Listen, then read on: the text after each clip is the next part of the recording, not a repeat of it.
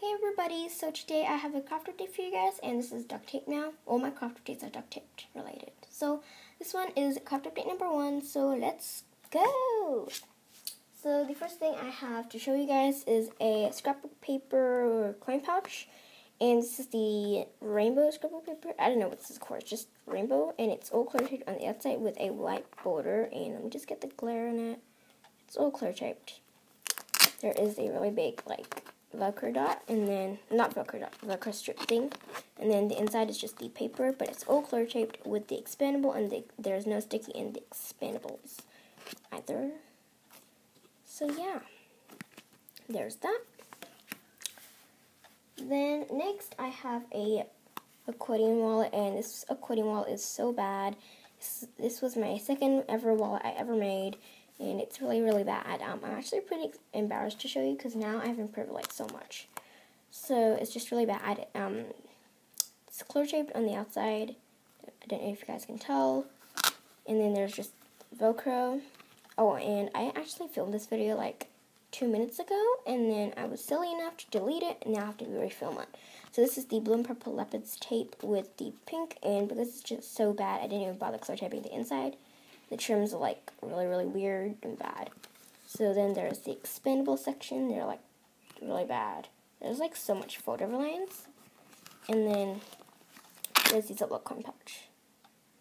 And it's blue and purple leopards on the inside, and it is single Ziploc. Right now I use double Ziploc now, but this is single Ziploc when I first started. It's just really bad, and I think I found a Simply Duck Designs tutorial. I'm not sure, but it's just really bad. So yeah. So, yep, there's that. Then the last thing I have today is a multi-purpose wallet, and I found with that tutorial, I believe this is her invention, but I haven't pressed this wallet yet, so I just have to quickly show you, and then I have to press it. So there is a pink strap, and and if you guys want to make this, I will link her channel down below. You can search up her channel. I'll link her channel down below, and then you guys can search up the tutorial.